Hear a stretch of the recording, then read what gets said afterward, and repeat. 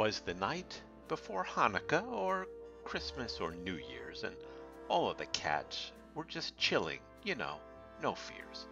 Some were cleaning, and others just snoozing. And 'cause we're talking about cats, some were just schmoozing, hanging with their humans, purring and rubbing, sitting on laps making sure they look stunning.